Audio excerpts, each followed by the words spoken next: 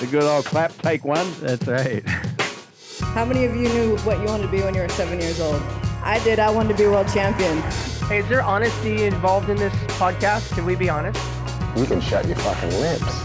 And then I'll just say, put them up, what? Let's go. He's like, you look too pretty on the wave. Get ugly. We can talk about DMT if you want. I thought we were boxing.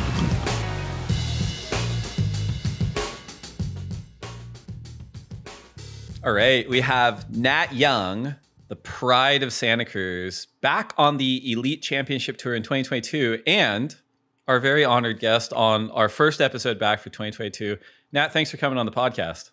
Yeah, thanks for having me. It's been a long year last year, and I'm looking forward to getting 2022 started, and super excited to be obviously back on tour and surf some good waves, and yeah. Good man. And it sounds like you're still in Santa Cruz, haven't left for Hawaii yet, but how have things been in prep mode for the start of the season? Who have you been hanging with? Have you been surfing a lot? What's been going on? Yeah, I'm still in Santa Cruz, and I leave on this coming Thursday to go out to Hawaii. It's been like a pretty short off season just because Hawaii wrapped up like at the start of December, and it's the start of January right now. So between Christmas holidays and everything else, it's been a lot going on, and trying to just wrap some stuff up here in Santa Cruz before taking off to Hawaii and just kind of locking in on surfing and competition and all that. Makes sense. I mean, when we were talking about setting the time up for the podcast, we were kind of saying, it was an interesting break. We had a lot of rain. Down where I'm at, there were kind of terrible conditions for a chunk of it. But every time I hopped onto Instagram, I saw you hammering like fun little waves, like nooks and crannies up by you. And I'm like, oh man, are you getting waves up there? Or is this a smoke bomb situation? What was going on? Did you guys get little waves over the break, even though it was holidays and kind of chaotic? Could have been a little bit of both there. A couple smoke bombs maybe. No, but it's been a pretty bad winter. Like, I think this is probably the worst winter I can remember. It's been really cold up here. The water's freezing, the air is cold, and the waves have been pretty average.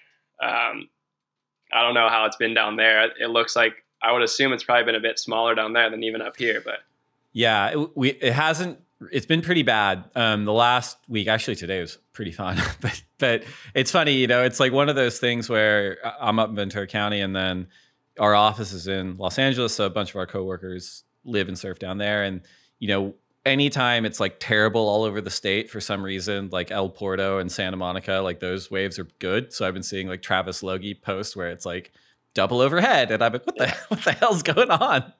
Yeah, it's been crazy. It's been like a lot of weather and a bit of rain, and just like here in Santa Cruz, you can like, if you want to find fun waves, you can like work for it and drive like an hour or an hour and a half, and like you can get fun waves pretty much every day. It's just like how much time do you want to spend driving and whatnot. But yeah, I don't know. It's been tough for sure. And I believe, now heat check me if I'm wrong, but this was your first holiday with your baby girl, Rocky Rose. Is that right? Yeah. This was our first Christmas with her. So it was exciting. She's really young still. She was 9 months during Christmas. So I wasn't too sure what was going on yet, but it was fun, and we had a good time. So yeah, it was exciting. Is it different for you? I'm presuming, but I don't want to say with any certainty, but is it different for you managing your surfing time now that you're a father?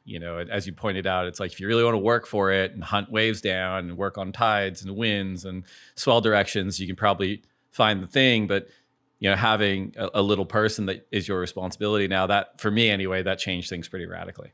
Totally, for sure. It's right after she was born, it took some time to kind of like figure out how am I going to find my time to surf, like, figure out a schedule, kind of get on like some type of routine. Took a while.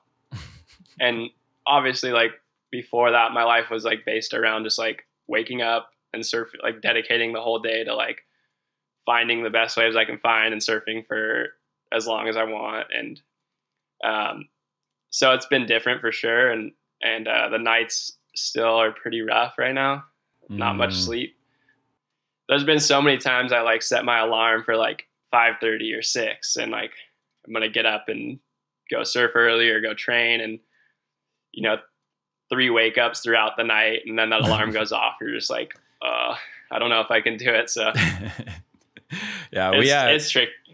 We had the twins, and they never slept at the same time for like the first 5 months. And twins I can't imagine that. That's crazy. It's funny. And then I meet people who have like triplets, and I'm like, I have no idea. Like, you're outnumbered. Like, it's like, but I found, I don't know if you found the same thing, but having less time, like, and we're not at the same level, obviously, but whatever I was doing that was away from the kids, I was so much more focused. Have you found that, like, surfing wise, even though you haven't had like the entire day to like hunt down a session, do you find that your sessions are maybe as, if not more productive, just because you're like, I'm here for 2 hours, I'm here for whatever time, I'm going to make the most of it, and then I'm going to get back to Rocky Rose? Totally. Yeah. I feel like you're maximizing those windows that you have, like you're not like wasting time, like, oh, is it good enough? Or should I go try to find somewhere else that looks better? It's just kind of like, here's my 2 hours. Like, I'm out there, I'm going to go surf, and then move on to whatever the rest of the day has. But I mean, fair enough. I've found plenty of time to surf. No complaining there at all. It's just been a little bit of, just trying to find the like balance of like surfing and some, family time, and then everything else that needs to be done too. So, yeah, I was starting to get the hang of it. Makes sense. So we touched on it very briefly, but in a few weeks' time, you are going to be putting on a competition singlet at the Billabong Pro Pipeline as a returning member to the Elite Championship Tour. You must be feeling pretty good about that. Yeah, I'm super excited for sure. I mean, the thought of getting to surf pipe. I haven't surfed pipe in probably like, I don't know, it's probably been three years maybe since I've surfed out there. So the thought of getting barreled again in a contest is exciting, and something I'm definitely looking forward to. And being back on the CT is obviously like where I've wanted to be and a dream of mine. And it's very exciting to be back there and to be able to compete with those guys and get to surf those, world-class waves that are on the CT. Now we're going to wind the clock all the way back here in the second segment, but speaking to this Herculean effort of requalifying after being cast back into the wilderness, I believe you qualified for the CT for the first time in 2013, excuse me. You get a second at Bells, you get a second at Portugal, you finish 8th overall, you win the Rookie of the Year honors.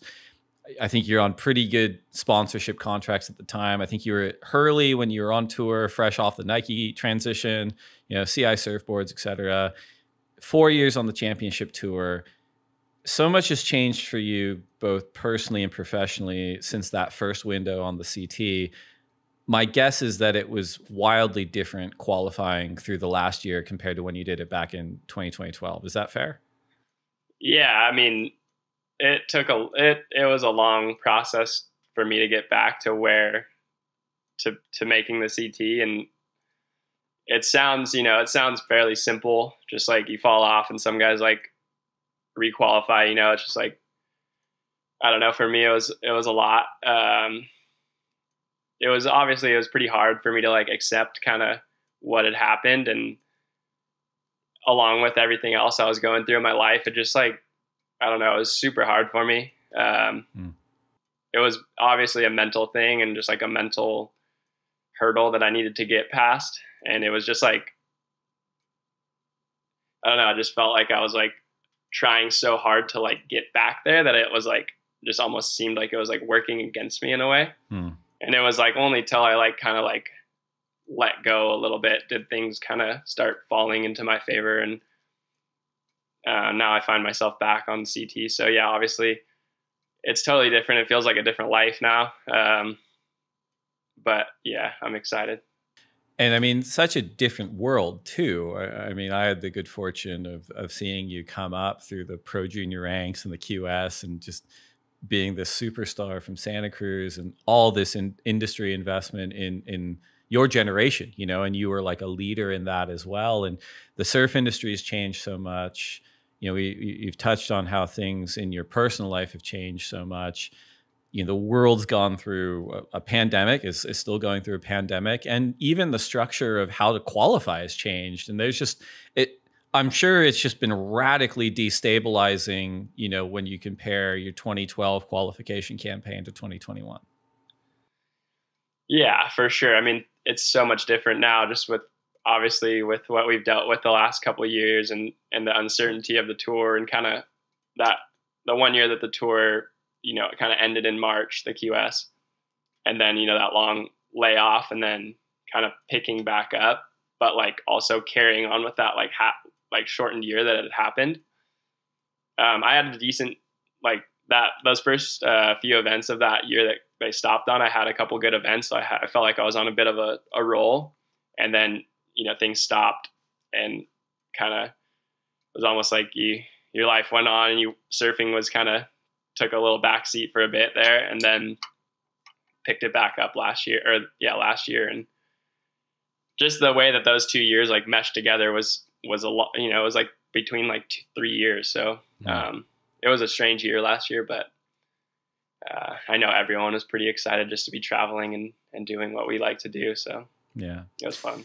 You mentioned having to overcome, you know, a hurdle that I think you mentioned was like a mental hurdle for you. Can you talk a little bit more about that? And was there anything specifically that you did? Did you work with, you know, a sports psychologist or even just a therapist, or was there anything that clicked for you in navigating that hurdle? And do you feel like you're past that, I guess is my question. Like, it's so hard to like pinpoint, you know, why it was so hard for me.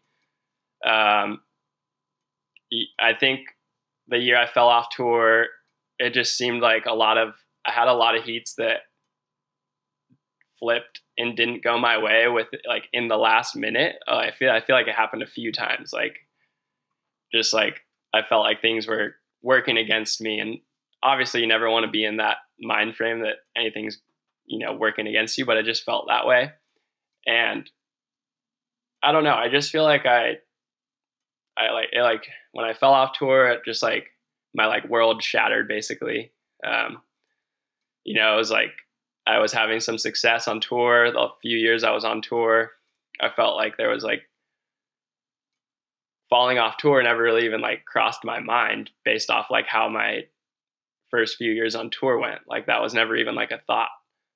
And then, you know, to find myself in that like tough situation towards the back end of the year, having to deal with that pressure is gnarly. Like dealing with that was, you know, like you barely sleep at night when you're like on the bubble there, because it's like your whole life, it's your career, it's like everything you've worked towards. So I definitely stressed myself out a bunch with that. And then after falling off tour, I think I tried to like control too much and like try to force too much. Like I changed up like the way I like trained and the way I like ate and the way I, you know, like I overthought everything. I like overthought like, oh, if I eat this piece of bread, like, am I going to make my heat? Or like, you know, like I just went down this like downward spiral. You kind of do everything like based off like performing well and like, you know, like what is this going to help me perform at my best? And so like I went down this like weird like rabbit hole of like overthinking everything I did. And then it just, I don't know, it was just in my head. And so I don't know, it took a while to get past that. And it wasn't like one thing that I did that I think like got me past that. I think it was just like a combination of like those few years of like little things that kind of put me into a place where I just obviously mentally I'm in a much better place than I was. And, you know, meditations helped a lot just to try to like let go of all the storylines and the past and just kind of like be okay with like what's happening at the moment, kind of just take what's coming. And, you know, it's just crazy. Surfing's like, we've all been doing it for so long and we all know how to like, we all know what to do. It's just like, going out there in your heats and like getting out of your own way. And like, it's like so basic, but like sometimes it's like, it can be so hard. I mean, we talk about this on the podcast quite a lot, you know, and it's one of those things where there's so many uncertain variables in surfing, especially as a sport compared to everything else, right? Because the field of play is maybe the most dynamic field of play in all of sports, right? So if you're For sure. a basketball player, you can say, I have these physical gifts, I have all this talent. I know if I work hard, and as you pointed out, if I eat right and I do this and my team is this, then you can walk onto the court with quite a lot of swagger because you know, like the court's the same size, the rim's still 10 feet above the ground. I know I'm the biggest beast on the court. I'm going to win. And you can do all that exact same stuff in surfing and then paddle out in your heat in the ocean, and the ocean's like, nope. You know, like, and it's, I do think that's why the ceiling for swagger in competitive surfing is so low, because even the very best guys are like, I don't know, like, we'll see what happens when we get out there. For sure. Yeah. Any day can go anybody's way, but like clearly like the top guys, like they like Gabriel's and John's, like, you know, their percentages of making heats, even when it doesn't go their way, is so high. Like, you know, that's hard to do. Like, you know, they're making heats even when they're not catching the best waves. And so like, just, I mean, it's different, but yeah. So the variables in surfing, and like, you know, you feel as prepared as you could possibly be, and you go out there and you don't catch the right wave. It can be like, it can just be so like draining, can drain you like emotionally.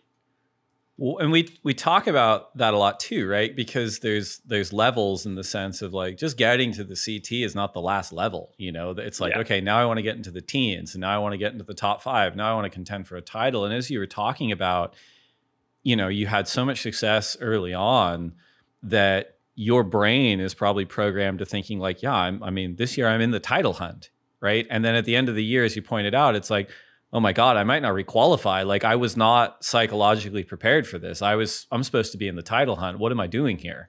And sometimes it's just a matter of a few heats or a few waves that could be the difference between that. For sure. And it's just like, I look at some of the guys, like, for instance, like Mick for me is like, I admired so much about him was that he'd have like a bad event, you know, like wouldn't go his way, he'd lose. And he would like be able to just like wash that off.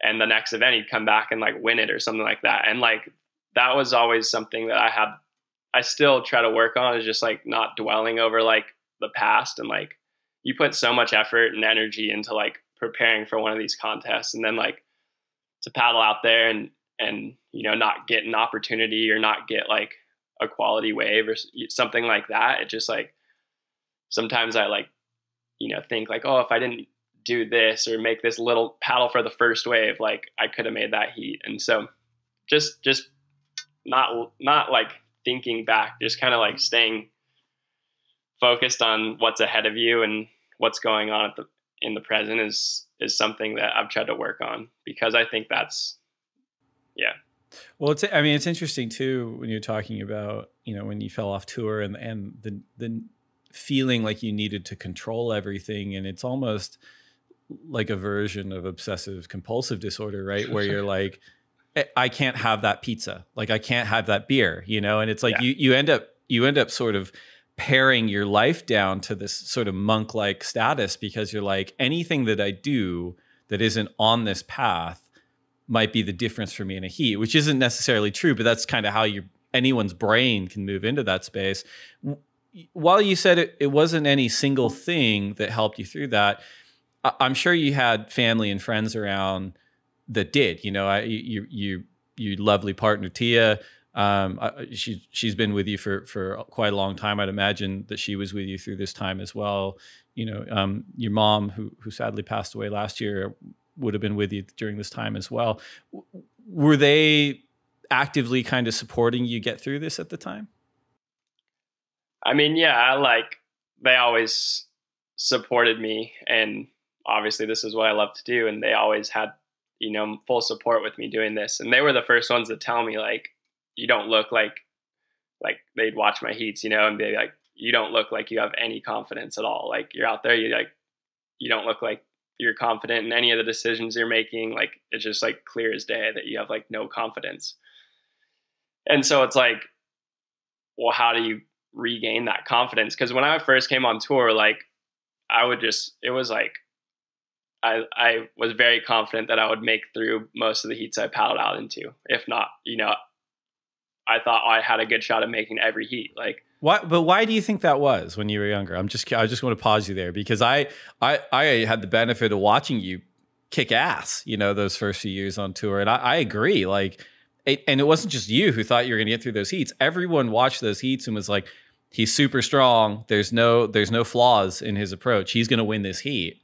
And I would say that you're surfing better now than you ever have, but it's psychological, right? Like, and maybe it's something that comes with age, you know, stress and anxiety starts to creep in and you're more self-aware of like, I don't know, you know, and you start having doubts. But I'm curious if you've thought about that because you were very confident in a non-offensive way back when you were a rookie. Yeah, I don't know. I'm not exactly sure. I don't know. That's a great question. Probably a psychologist or something could answer that question better than me, but I was confident. I was always confident because I felt like I worked hard and, you know, I put a lot of effort into this, a lot of effort into surfing. I felt like I was one of the hardest workers and I drew a lot of confidence from that. Coming on tour, it was obviously like nothing to lose and everything to prove, you know, it was just kind of like, I get a shot to like surf against the best surfers in the world. And I mean, I think the CT, like Santa Cruz, there's a lot of good waves up here. And I felt like when I made the CT, like my surfing suited the CT better than it suited the QS. So I don't know. I'm not sure I'm very like good tactically in 4-man heats. Like, I don't know if I have that like aggression to like battle guys for waves and stuff. So I don't know. It got a little simpler for me once I got on tour. The man-on-man heats, I feel like a little less luck is involved with that. Like you're both catching good waves and like it comes down to more to surfing in my opinion. But yeah, I couldn't answer that question. Going into the Michelob Ultra Pure Gold Haleiwa Challenger event, it's a big title name, you were ranked 5th on the Challenger Series. How did you prepare for that event? You know, you were in a good position. You didn't get the result you probably wanted at Haleiwa, and I'd imagine that created more pressure and anxiety for you. What would have happened if the ball didn't bounce your way at Haleiwa and you didn't make the tour? Would you have been back on the Challenger Series this year? Would you have been thinking of doing something different? Honestly, like that contest, I didn't feel like too anxious, or I wasn't too anxious after it ended. I was like kind of accepting of like, felt like I had a slow heat and I didn't get to surf, and you know, my strategy could have worked out and I could have been stoked, but it didn't. And, I mean, I would have, if I didn't qualify for the CT, is that your question? Like, what would I be doing? Yeah. Would you be? That's a good question. Yeah. I don't know. I definitely didn't want to accept that was an option. I was kind of hoping that wasn't. But I mean, I don't know. How long can you do the QS for? Like, especially having a baby and, babies love the QS. Yeah, you get to zoom them like every day instead of see them. Yeah. Yeah, I don't know. I feel like I probably would have, but I don't know. The reason why is because like I had after COVID, like all that time off, it was like I started to like really miss what I was doing, and like I realized like how much I love like what we get to do, like the preparation and the traveling and the competing. It's like when I was home for that long, that's the longest I've been home in like since I was like 12. Right. So I was just so excited to be able to like get back to like normal life for me, especially with like everything that had happened in my life over the last couple of years. Yeah. it was just like, it felt like my life was like somewhat becoming normal. And so, you know, based off of a half a year, like, I don't know if I would have thrown in the towel. Right. That makes sense. And after your slow heat that didn't bounce your way, were you watching all the heats like a hawk, or were you just like, look, whatever happens, happens? And then do you remember when and where you were when you received the information that you qualified? I wasn't watching all the heats like a hawk. Like, I felt pretty confident, like, with where I was at, that like a miracle would have to happen for me to not have qualified. So I wasn't like obsessing over it. I mean, I was paying attention. Anyone that tells you they don't pay attention or don't know where they're at or don't know how many points how many heats they need to make, they're lying. Yeah. But it's like like the same lie when like people are on the CT and they're like, I'm not really that competitive. It's like, nah, I think you are. Like, you don't get through the QS without that. Like, yeah, I mean, you hear the guys say like, oh, I don't know, like I don't know what I need to do. It's like, I think everyone kind of knows what they need to do, but Travis gave me a call. I was like actually getting ready to go for a surf, and he congratulated me. So, it was nice to receive that call, and it's not like a relief. It doesn't feel like a relief or anything. It just feels like I'm excited to be, back doing what I once was doing. And, And as you pointed out too, the rhythm of the seasons changed too, right? Haleiwa finishes in early December, I think. And the season starts at the end of January. It's not like you've got 3 or 4 months to kind of digest and get ready for Australia. Like, you're like, we're going back to Hawaii and it's on. So it's almost like, well, cool. Like, we can go out and have a beer tonight, but like, we're training tomorrow morning, almost kind of mentality for a lot of them. Yeah, for sure. There's like, you're not taking your foot off the gas. Like, that's a pretty quick turnaround. So I was like, come home and, enjoy the holidays and get some stuff done around here before like leaving for, it's a long time on the road coming up here. So try to take care of some stuff at home that needs to be done before focusing completely on these contests. Makes sense. Well, we're going to take a quick break to get a word in from our sponsors, and we'll be right back. I think I opened the episode by saying you're Santa Cruz's favorite son. That has to be true, because when I think of Santa Cruz surfing, it's a community that has so many amazing surfers and people who have made a huge impact on surfing and still do to this day. But in terms of championship tour surfers, I want to say the last person to qualify before you did the first time was Adam Replogle. Is that right? So yeah, Adam and Chris Gallagher both qualified for the CT.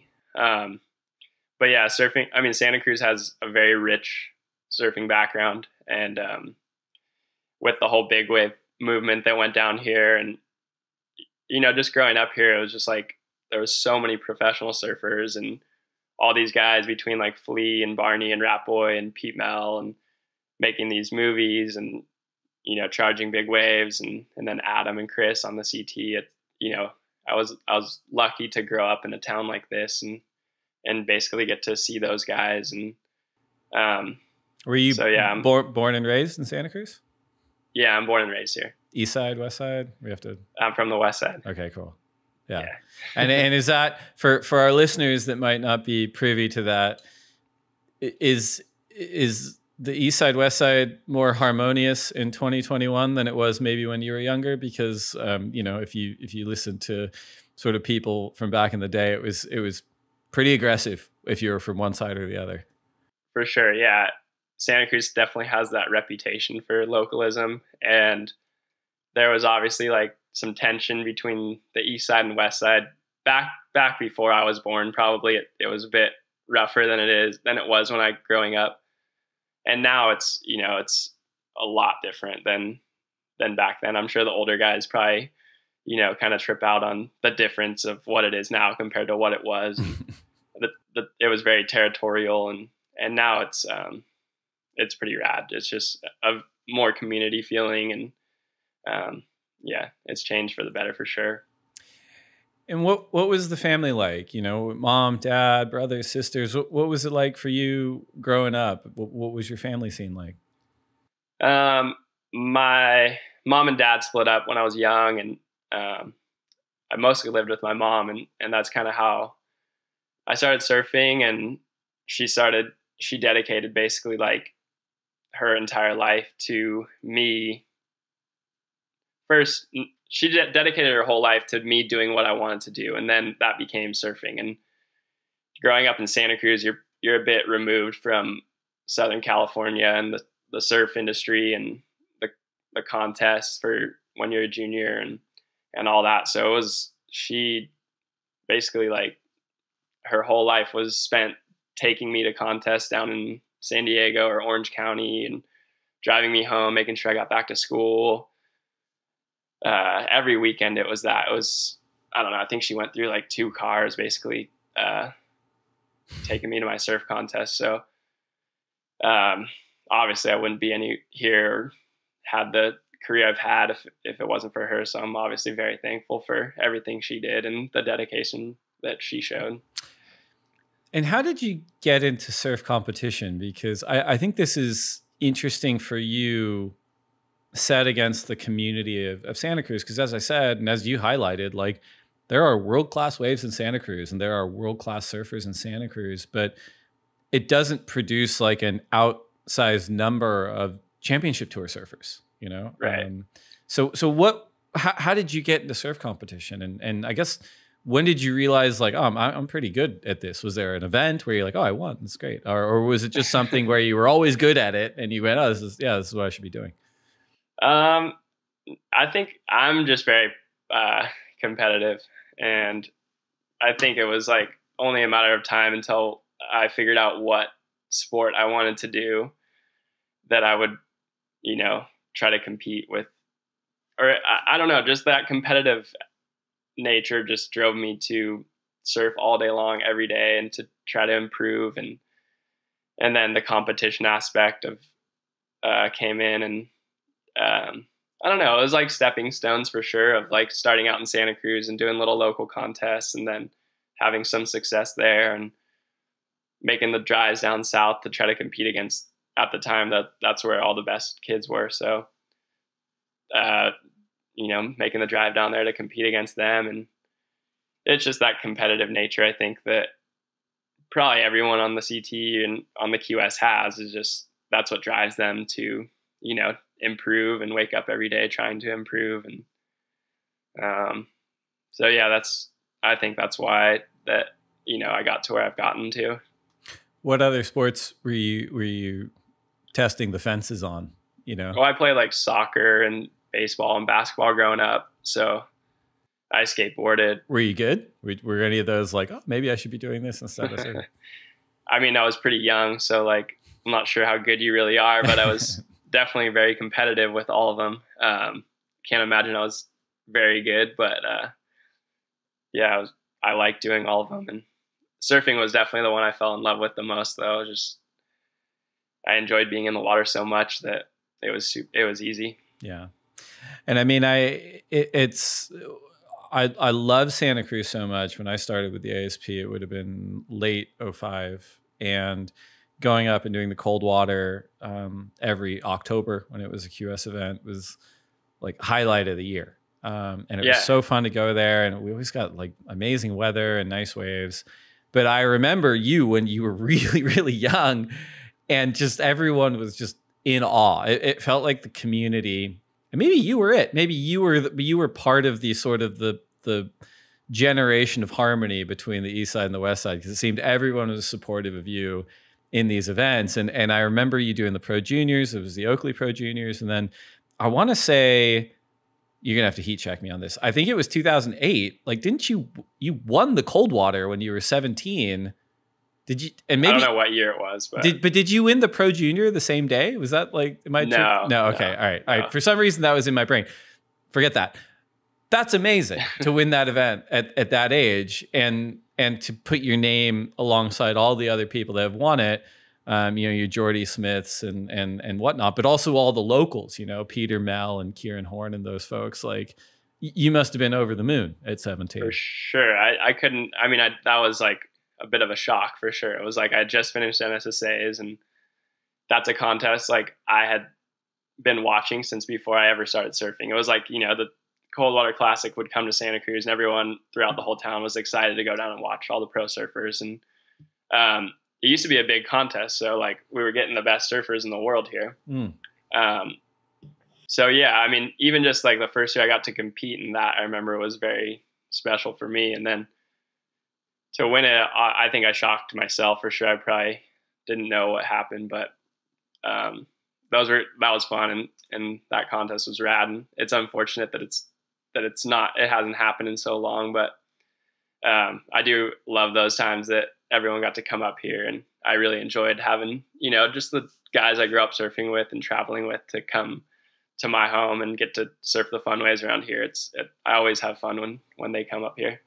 Now, did you have a pack of sort of similarly aged surfers in Santa Cruz when you were coming up that you guys were pushing each other? Because you obviously ultimately emerged as the clear front runner, but I'm wondering if there was a little pack of you guys and girls maybe at the time that were all pushing each other competitively. For sure. Like I have some good friends that I played sports with. Sean Burns was one of my best friends growing up, and we were kind of, you know, we're very competitive with each other, and we kind of got into surfing at the same time. And, you know, it was friendly competition. And so, yeah, those guys, we were all pushing each other. And then when I started traveling and coming down south and hanging out with Kalohe and Ian Crane and Michael Dunphy and all those guys that I met through NSSAs. So it's always been friendly competition between all of us, and we're all good friends. So I think that, you know, that always helps. I think one of the things that stood out when I'd go up there and watch you surf was your board was plastered with sponsorship stickers. Like I want to say, like you're riding those awesome airbrush stretch Rydell boards, maybe quads, like kind of when they were in vogue. Yeah, maybe. And I was like, oh, jeez, this is fucking awesome. But like, I think you're riding for O'Neill, Oakley, but like the entire board was just caked with stickers. And do you remember when you first got properly sponsored by people and what that felt like? Yeah, it's so funny when you're like a little kid, like all you want to do is put a sticker on your board, you know? And so like, I remember like the day, I don't know how it all, my mom used to like send out a resume or something like that to these companies, and you know, they send back a couple of stickers, maybe some t-shirts, and I was just like over the moon just to like get as many stickers on my board as possible. It's funny. It's when you're a kid. I mean, yeah, all of it was classic. Just couldn't wait to put stickers on my boards, and that was so much fun. But at some point, I imagine that turns into like real revenue, right? And probably pretty big contracts. Do you remember, were you ever really that involved in that part of the business? Did you have a manager? Did your mom do that? And when they started to happen, I'd imagine, were you sort of supporting the family? I don't really remember. Like, I don't know. I wasn't too involved in any of that type of stuff. My mom managed me for a while and dealt with sponsors and contracts and that. I had no idea what any of that was.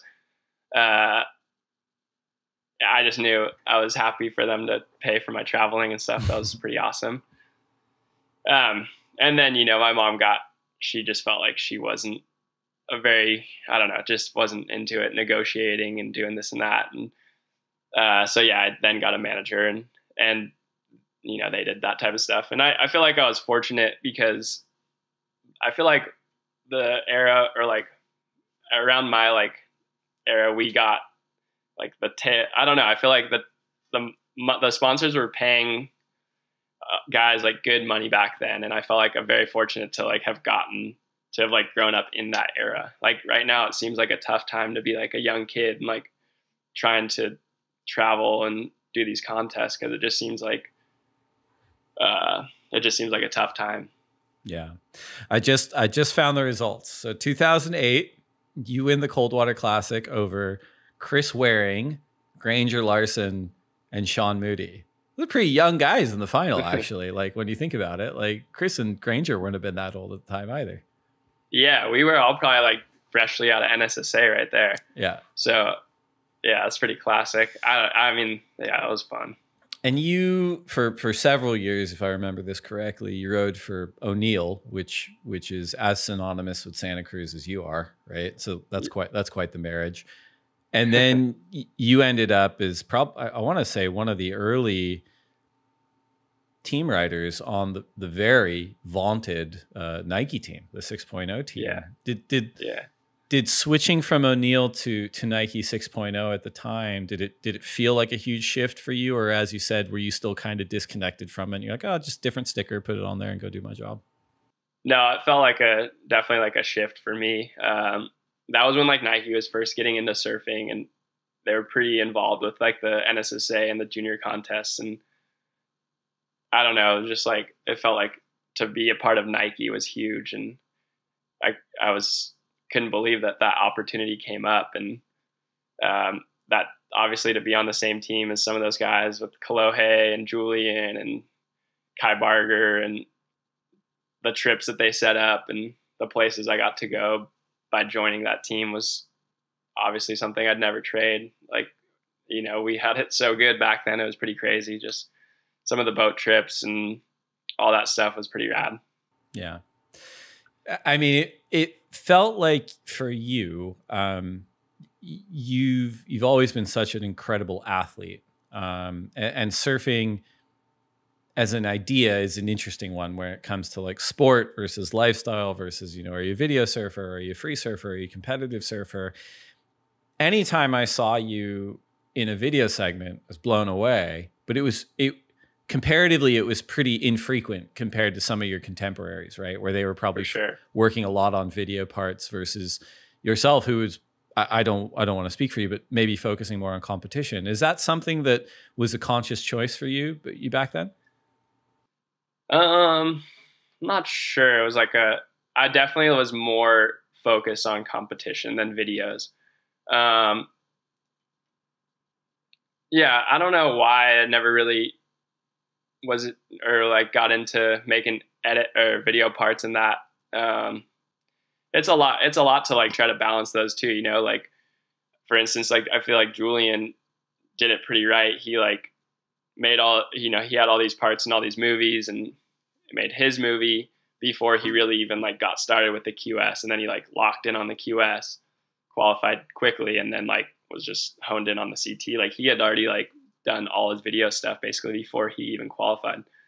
It's a hard one to balance, like competition and videos. But for sure, when I think before you get started on the QS and that, it's probably seems like it makes sense to work on video parts and improve in different areas of your surfing and all that stuff. I'm not sure why. I feel like I traveled a lot and went on a lot of trips. I just don't know if I was involved in many videos. I'd imagine too that like, I mean, you were delivering like tangible results for your sponsors, which is really important. But also, as we pointed out, like you kind of the only guy doing that kind of surfing from Santa Cruz, you know, compared to somewhere like San Clemente. And I'm sure you representing that community for your sponsors meant a lot to your sponsors. And also at the same time, I'm sure the community, as we kind of pointed out at the Coldwater event, backed you almost singularly compared to, I don't know, like compare that to like, you know, Coolangatta or something where, you know, maybe there's 8 guys on tour and it's like, well, who are they cheering for? You can't cheer for all 8 of them kind of thing. Yeah. Yeah. No, Santa Cruz shows me huge love, and I'm sure, I mean, anyone from here that's, you know, competing on like a world stage, like they're fully behind. And there's not many people from up here that, you know, compete at the highest level, but I don't know, everyone definitely gets behind, whether it's, you know, the 49ers or the Warriors or the Giants or, you know, and I'm fortunate to have the amount of support that I have from here. And other places, you know, have similar support for their people. And then, like you said, there's places where they kind of breed pro surfers. So maybe it waters it down a bit and they're just used to it. But I know everyone's super excited because, you know, there hasn't been, since I fell off tour, like there hadn't been anyone from Santa Cruz, and I know a lot of people have been telling me they're just excited to watch me on tour and stuff. So I'm excited to try to, you know, bring back a trophy or something to Santa Cruz for sure. You talked about how incredible some of those opportunities were riding for Nike. And there was a lot of palace intrigue around that dynamic between Nike and Hurley, right? Because Nike purchased Hurley at some point in the Audis. Hurley had a surf team, then Nike has a surf team, and I think it was Jason Kenworthy and Zach Boone and maybe Frankie D'Andrea put together like this amazing team, and they did so like in an interesting way, because I remember kind of hovering around that, because they were looking at North American juniors and saying, oh, why don't we be your footwear sponsor? You know, we'll just sort of like remora fish, like nibble at this talented little surfer here. And then when all you guys hit age, you know, like post juniors age, like 17, 18, 19, 20, they're like, okay, now we're going to be your primary sponsor. And everyone's like, oh my God, like, you know, the silverback gorillas come into the industry and look at them. And as you pointed out, they provided all those amazing opportunities. Now, I might get my years wrong here, but I want to say it was probably right before your rookie season where Nike ended up pushing their surf team 100% into the Hurley program, right? So all the Nike surfers then became Hurley surfers. Yeah. Hurley already had a really robust team. I think I got my timeline right, because I want to say that in 2013 you were rocking Hurley stickers. Yeah, you're right. And you don't have to comment on this if you don't want to, but I have always been fascinated by the story of the meeting in Hawaii with the teams, where the Nike team was informed that they'd now be riding for Hurley. Were you in the room when you were with the entire team? What were your thoughts when you were told this? Well, I think it kind of leaked online somewhere. Like my mom was like telling me that like about it like a couple weeks before I went to Hawaii, but I just was like, I didn't believe it.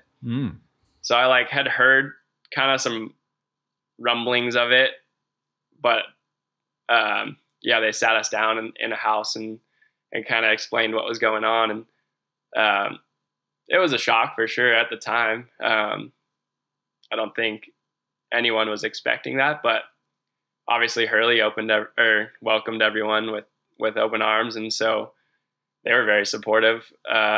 You know, at the time, I think that was my first year on tour, so I got to travel with like Brandon Gilmet, and like Mitch Ross, and make, you know, pretty epic friendships with those guys, and we had some awesome times. So I mean, I got to work with some awesome people at Nike, Frankie and Kenworthy and Zach Boone and a guy Curtis Graham. So it was pretty rad, and then got to work with some awesome people over at Hurley as well. Now, word on the street is that in that team meeting, not all the Nike team riders received the news that well. I'm not asking you to name names, but if you had to rank yourself on how well you received the news that you were going to go ride for Hurley on a 1 to 10 scale compared to everyone else in the room, where would you put yourself? 10 being perfect citizen. I don't even remember. Honestly, can barely remember. It was like, what is that? That's over 10 years ago now. I was shocked for sure, because I don't know. I wasn't expecting that. Nike was like pouring a lot of money into surfing, and we were doing all this cool stuff. So I wasn't expecting it, but I also had like friends that rode for Hurley at the time, and I think Evan Geiselman and Dumphy, and so I kind of knew what Hurley was about as well. So it wasn't like, it was a shock. It wasn't like the end of the world or anything. It was just, I don't know. Hurley was cool too. So it wasn't like, it was just something different. Yeah. And I have my timeline right, but I'm pretty sure that they combined the teams, and then I want to say Hawaii. So that would have been December 2012. And then in those few months between then and the start of the season on the Gold Coast, they also went and signed John. So like it was just like, I remember doing the numbers when I was like getting the schedule ready, and I was like, here's the rankings list. I'm like, I'm pretty sure Hurley has a third of the CT field, like it's on the Hurley team. But the reason I bring that up is because you performed so well your rookie year, you know, and I think maybe there were some flashier names just because the team was so large, but like you went and delivered, and that must have felt pretty good. Yeah, I mean, you probably like have a little you want to do well and, you know, make sure or like get the support of your sponsor and have them like appreciate what you're doing. But yeah, that was a stacked team for sure. Like, and they added John too.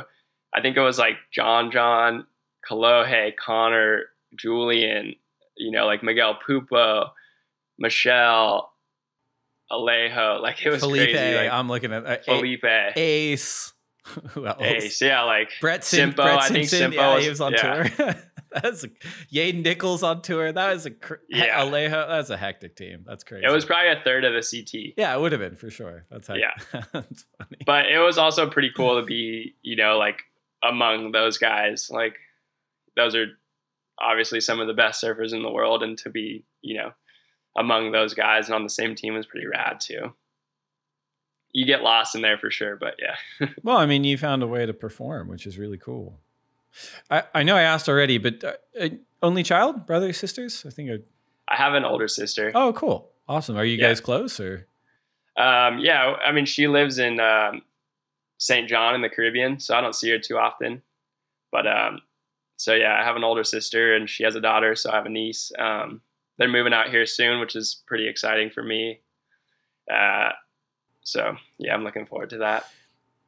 You mentioned how instrumental your mom was to your entire career, but obviously your life. But did you feel a sense of accomplishment and a sense of pride because of your mom when you qualified? Did you feel like that was a validation of a lot of the hard work that she'd put in for you? Yeah, I do. I think, you know, she poured so much like effort and, you know, I can't imagine how much money she spent to like be able to allow me to surf and to compete and all this stuff. So yeah, making the CT was definitely like a validation and like, oh, we did it. Like it wasn't for nothing. Like all the hard work paid off. And yeah, it was cool for me to have gotten there and my mom to see that. And so, yeah, I mean, yeah, it's tough for sure. Yeah. I mean, you mentioned, you know, the falling off a tour and the last few years coinciding with some really significant personal challenges. And you know, we talked a little bit about, you know, your mom sadly passed away almost a year ago, I think early February 2021. Yeah. Was her passing and potential like illness ahead of that something that was that the primary thing that you're struggling with personally?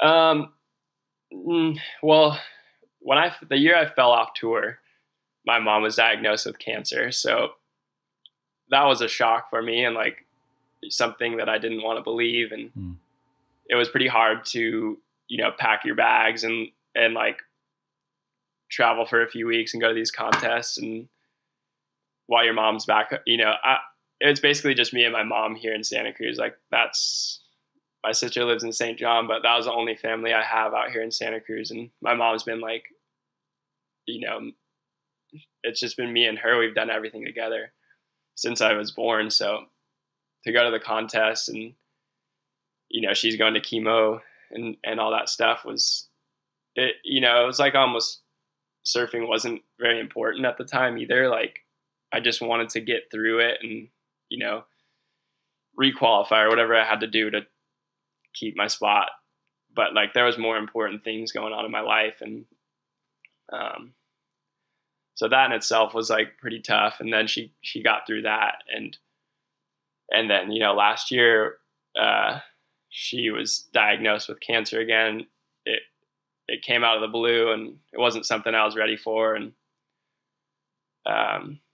just all the, you know, everything that comes along with it and going to the hospital every day and all that stuff, is seeing someone you love so much, you know, like in so much pain and struggling so hard. It's really tough. And, I mean, that's much more than surfing, and you know, surfing didn't matter to me at that time. It was just like, you know, what can I do to make sure this person I love so much is, you know, like, okay. And you know, I wanted to be there for her every step of the way too, because she was there for me, and I know she would be there for me if I was going through anything like that. So, you know, all that stuff's tough. It's really hard. And,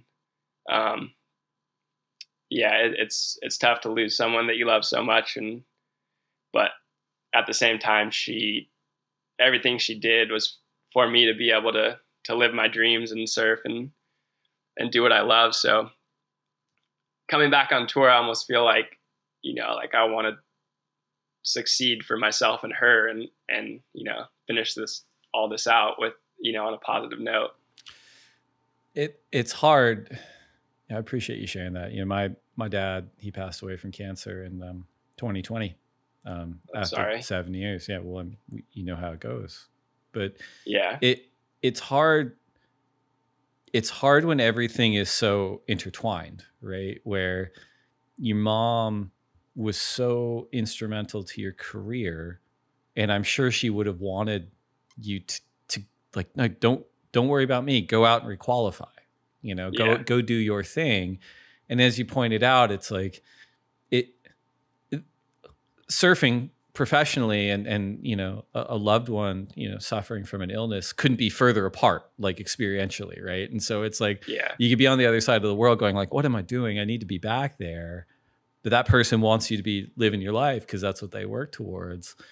Yeah. And then you mix everything of, you know, COVID and all the kind of logistics and operations that go into all that. It's just, I feel for you, man, because that's not an easy thing.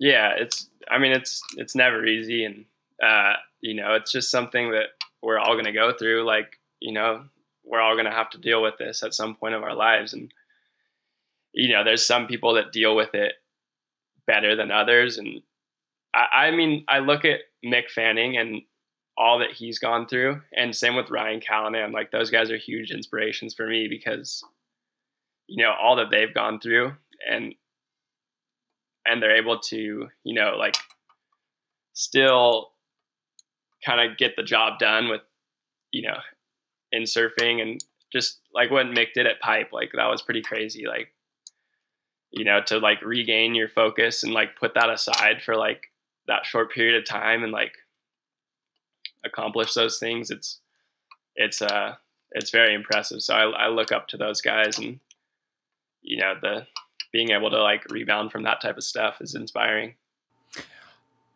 You know, as hard as it is to go through that, like there is beautiful poetry in the sense that, you know, after her passing, you did requalify, you know, and you've got this family that you get to compete for this year, but you also get to compete for your mom and everything that she put into your life. I think that's really special, you know? Yeah. No, it's super, you know, it's definitely a different type of motivation. And at the same time, it's just like, I just want to like fully enjoy it. You know, my first time on tour, I was just like, I don't know. I don't think I like fully was enjoying everything I was doing. It was just like almost like clockwork, just like go to these events and like, but at this stage, it's like after COVID and everything that has gone on in my life, it's like, you know, I'm so fortunate to like get to travel, go to these cool places and like surf, you know, the best waves in the world and get to compete and get paid to do that. It's pretty amazing. So definitely fortunate. And you know, it's a different perspective these days, you know, coming back on tour than like I was when I was younger, for sure. Of course. Well, we're going to get to a couple more topics, and we've got some listener questions for you, but we're going to take one more break to get a word in from our sponsors, and we'll be right back. All right. So on January 29th, the 2022 WSL Championship Tour season starts with the Billabong Pro Pipeline at the Bonsai Pipeline. we're backing that up with the Hurley event at Sunset Beach. You're in Santa Cruz today. What is your plan for heading out to Hawaii? I'm heading out on Thursday, so a week from today. And then I get there about 2 weeks before the pipe contest starts. And once I get there, it's just basically lock in and focus for these contests and, figure out my boards, surf the waves that I'm going to be competing at, and just get in as much practice as I can. Are you bringing the family over, or are you going Han Solo on this one? Yeah, the family's going to come over here or come over to pipe with me. Mm-hmm. And so, yeah, that'll be cool. It'll be pretty rad to have Rocky out in Hawaii in some warm weather. It's been so cold here. So yeah. Go to the beach. She hasn't touched the ocean, so that'll be cool. And different vibe for you probably than it has been for most of your career, right? Because it's probably not team houses you're staying at. You're probably organizing your own stuff. Is that fair? Is it a departure from how it used to be for you?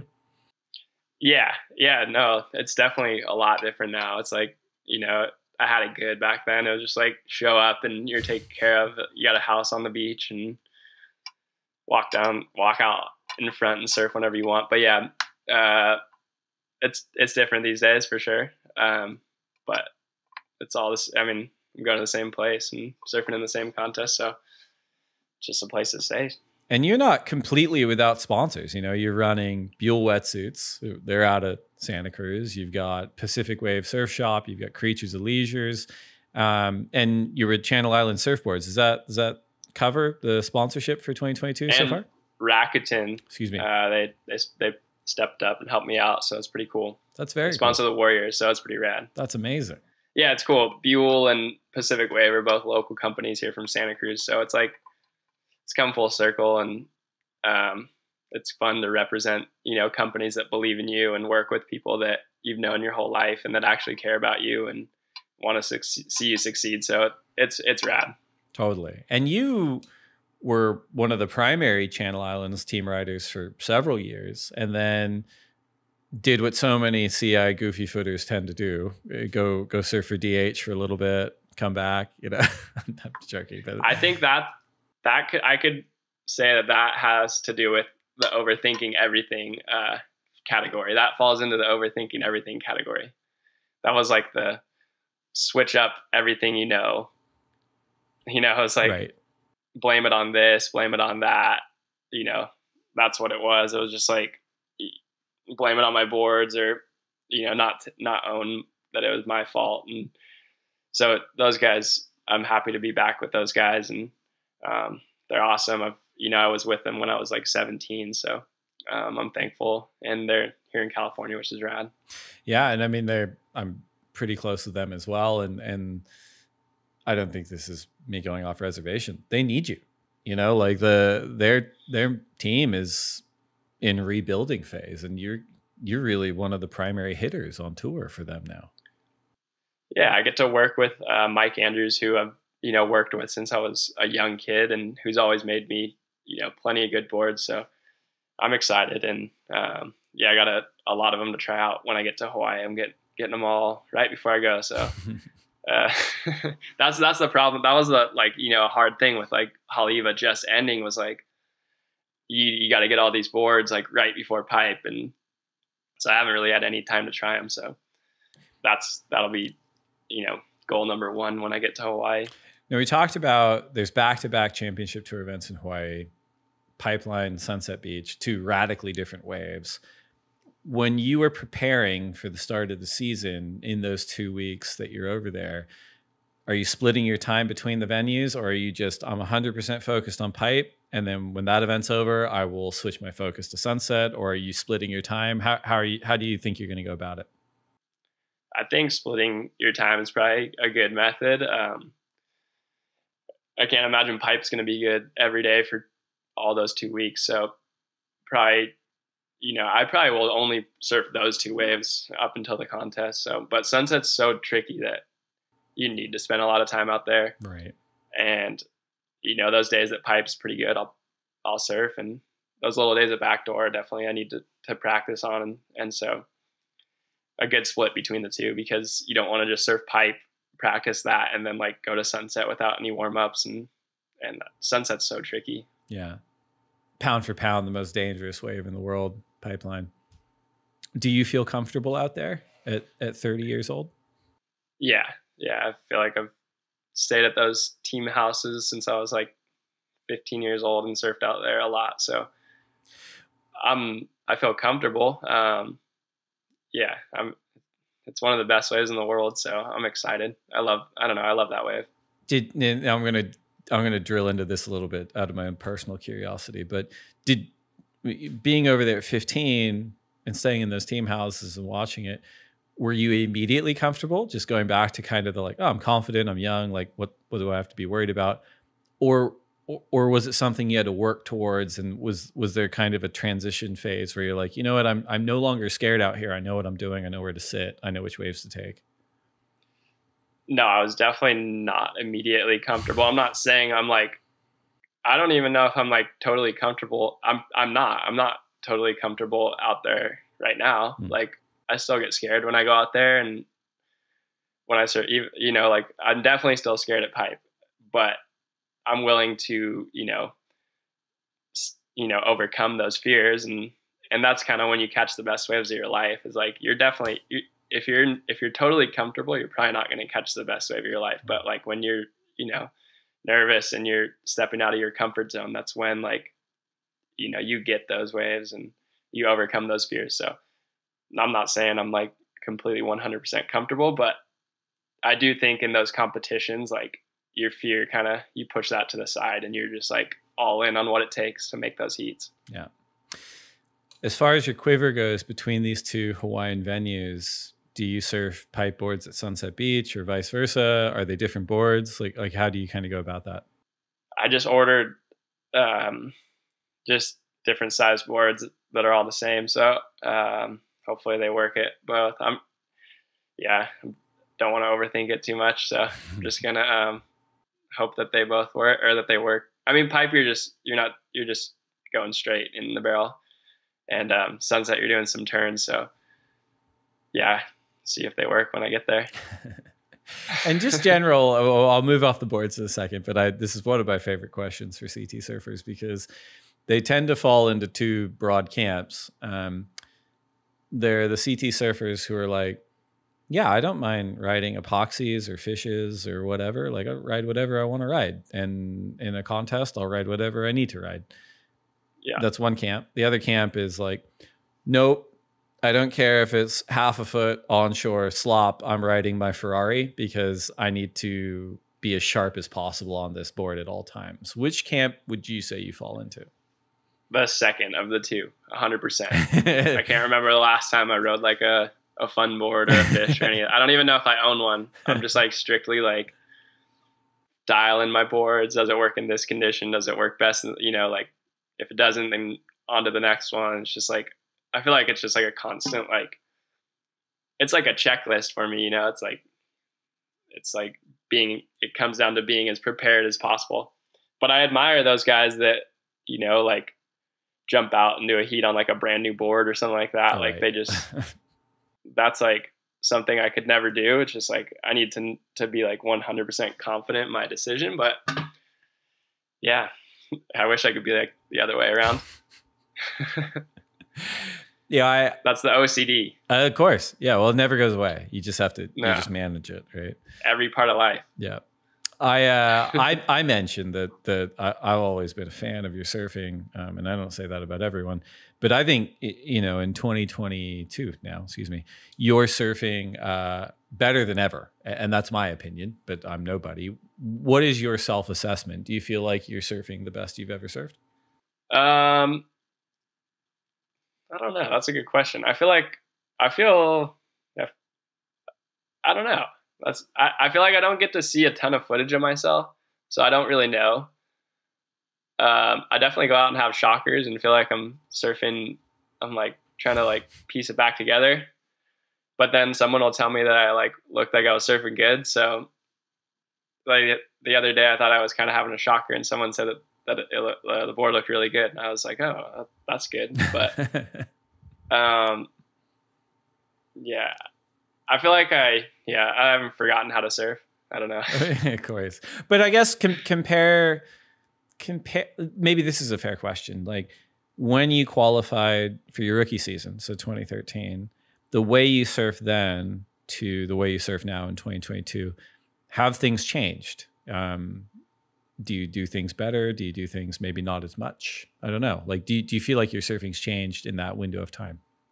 Yeah, I would say I would hope I've improved. I mean, I would hope I haven't gotten worse or stayed the same. So I think hopefully I've improved. But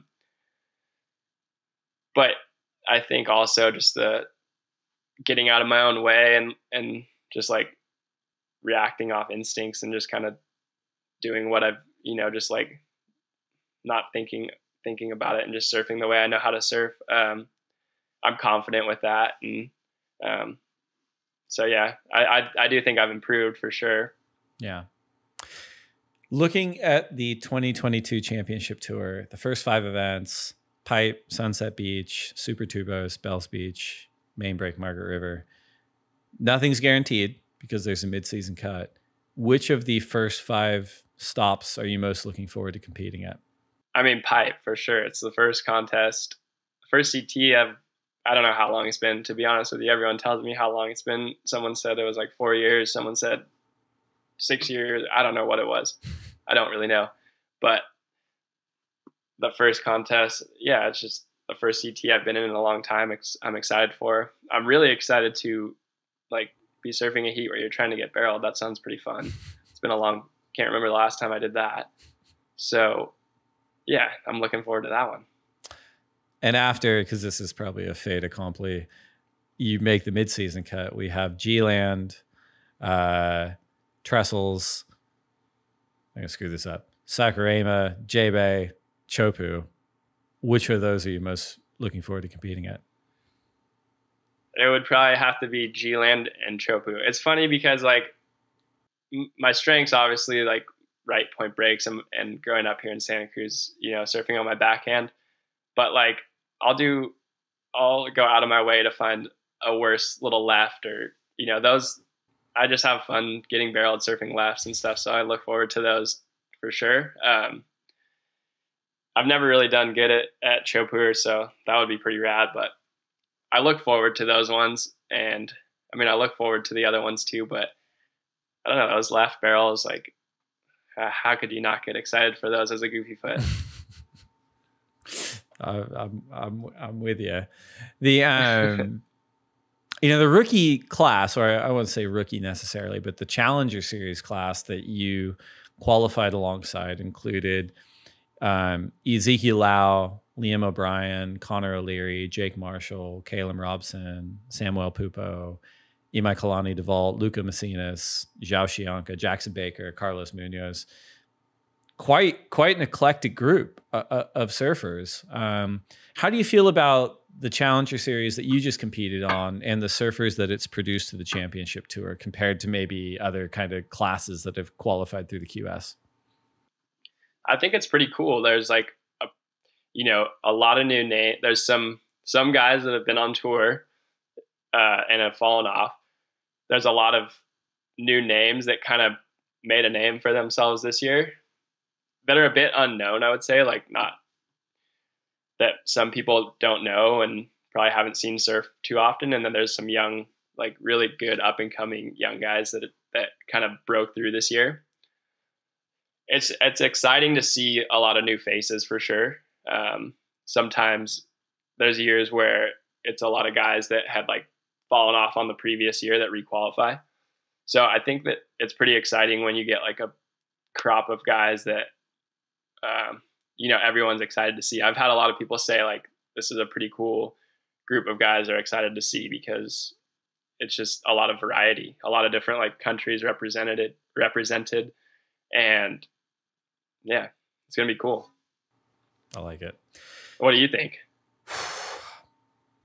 I don't know if I'm on the record as saying this. I could be because I've said it so much, but and I'm trying to think of how they've done since I've been saying it. But, it's one of those things where someone came up to me and they're like, there's no Jordy Smith and there's no like Gabriel Medina. And there's no like one superstar that's qualified through the system. And my counter to them was like, well, those surfers that tend to get a lot of hype from the QS before they get onto the CT take a while, because the speed and the performance level at the CT is just so much higher than anyone kind of gives it credit for. And then secondarily, when those surfers qualify, the whole class doesn't do as well.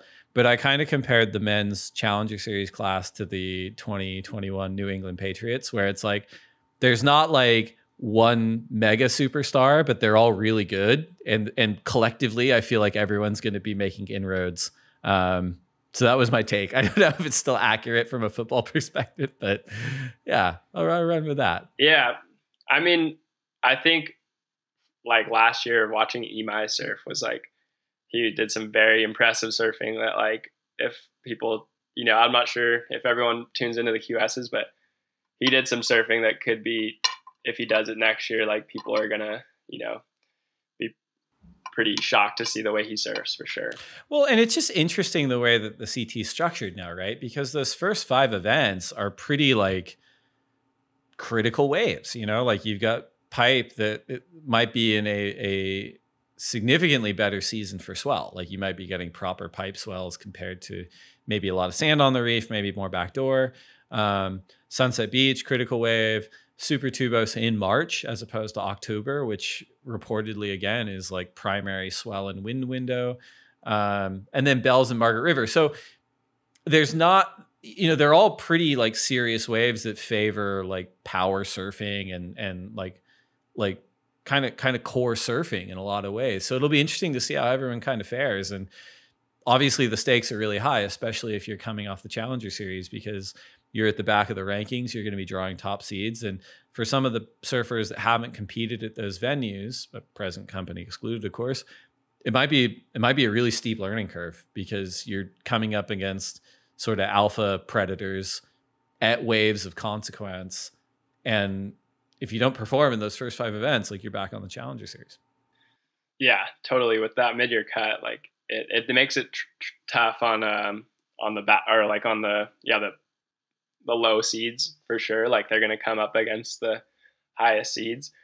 I like the way that the format is. Like you get, 2 shots to get through into the third round, and your odds are, decent as if you can put together a heat. But yeah, it's going to be tricky for sure. Like trying to come on the CT, never having been on the CT, and surf against those top seeds at waves that like are a whole lot different than what the QSs are held in.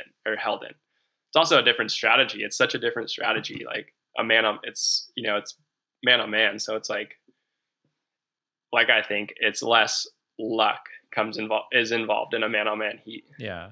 And I mean, the consistency, I think maybe from when you started the first time around is the same though, right? It's still about levels. You're coming in as a rookie, you're coming in off the Challenger Series, and it's like, well, the goal is I have to make inroads into the top 22 before the mid-season cut. Like that's level 1 or level 2. Right. And then from there, it's like, now I want to be top 10. Now I want to be top 5. Now I'm in the title hunt. Like I'm at the WSL finals. And so it'll be interesting to see. I am interested.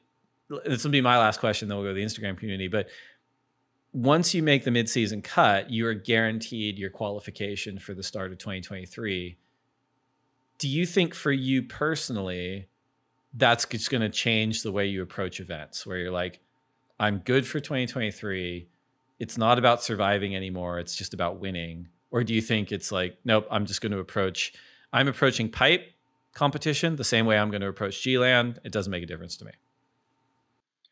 I mean, it definitely like relieves like you have like nothing to lose in that back half of the year. Like you've already secured your spot. You have nothing to lose and everything to gain. I'm not sure that's the right way to look at it.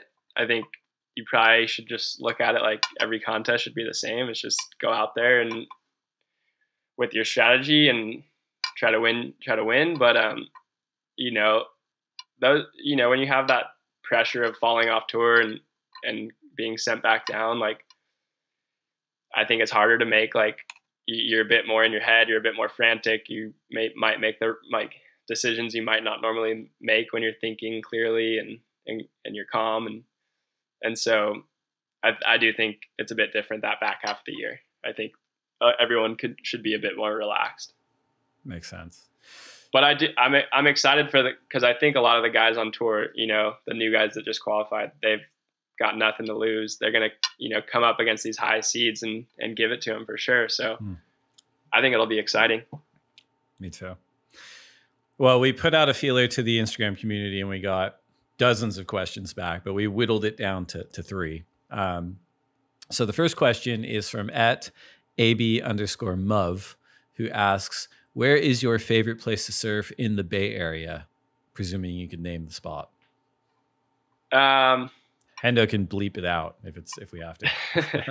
No, I mean, there's a lot of good waves here. Like, I'm lucky I get to surf a lot of really good waves, but honestly, I like surfing the waves that I like grew up surfing as a kid. Like, there's this little wave at the pier here in Santa Cruz that like only breaks when it's like really stormy, and it's like probably looks like the East Coast, but like I don't know why it just like brings back memories, and I love surfing it. It doesn't break very often, so like it's a treat when it breaks, but like it's definitely not a world-class wave or anything like that. But like I don't know, I'd be bummed if I like missed a session there.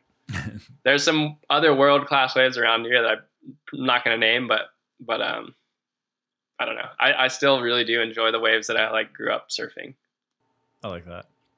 Second question is from @Oscar Meher, who asks, what's been your favorite and least favorite part of the Challenger Series? My favorite part of the Challenger Series was, I feel like I was traveling with like a group of Americans that are all like some of my good friends. I was traveling with like Michael Dunphy, Evan Geiselman, Ian Crane, Cam Richards, and Sebastian Zietz, and like the Godowskis brothers. Like, it's super fun. Like, like a good group of us, like hanging out, traveling together, staying together.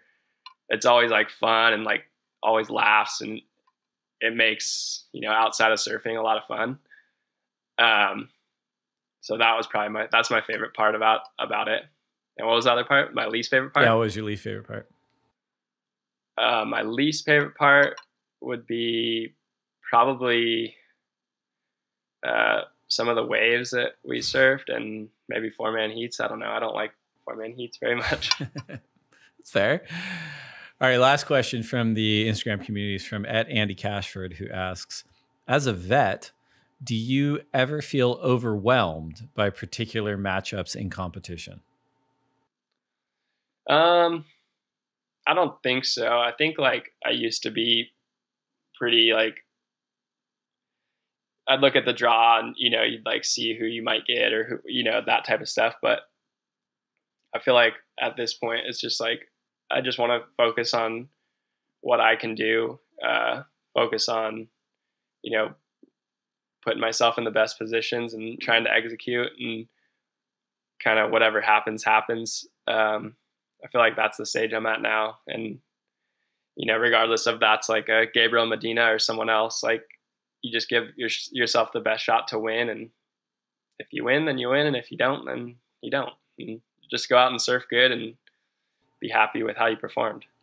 I like it. I'm going to add an audible on the community question, since you're a Niners fan. In 2 years' time, assuming they're both healthy, who do you want quarterbacking the San Francisco 49ers, Jimmy Garoppolo or Trey Lance? Well, I think it's clear that it's going to be Trey Lance. I mean, it was pretty obvious this year for the draft with how much they gave up. So I would say I would put my money on Trey Lance, but yeah, that's who I'd put my money on. Okay, I appreciate that answer. All right, we got one more segment. It's time for the lightning round presented by Michelob Ultra Pure Gold. These are 10 questions for you to answer as quickly as you can. All right. If you could only have one board setup for the rest of your life, single fin, twin fin, thruster, quad, bonzer, or finless, which would you choose? Thruster. Coffee or tea? Coffee. Burrito or pizza? Ooh, that's a tough one. Burrito. Mexican food. Last book you read? The Power of Now. Best surf film ever. Campaign, Drive Through, maybe Campaign. I'd probably go Campaign. One wave you never have to go back to. That I don't want to go back to? Sure. I don't know. That's a weird question. Maybe I won't miss the waves in Virginia Beach, but I like the place. It's a diplomatic answer. If you only get to surf one wave for the rest of your life. Cloud Break. Best person to share a lineup with. Your best friend? I don't know. Probably on tour would be Kalohe. Worst person to share a lineup with. I'm not gonna say that one. But you have an answer, you know. Yeah. I mean, I don't know who it is, but I'm sure I wouldn't want to surf somewhere with some people. Yeah, there's candidates, I'm sure. Okay, last one. Finish this sentence. I will next achieve a state of happiness by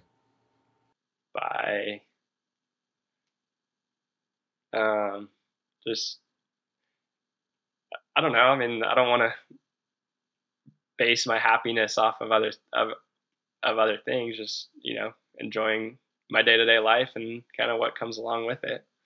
Definitely not going to base my happiness off of things that I can't control. It's a great answer. Nat Young, thank you for coming on the lineup. Huge congratulations on fatherhood, and also big congratulations on requalifying for the Elite WSL Championship Tour. Can't wait to see you at the opening stop at the Billabong Pro Pipeline. Thanks for talking to us, man. Yeah, thank you, Dave. And I will see you probably here in a week or two. Sounds good, man. Looking forward to it. Stay safe.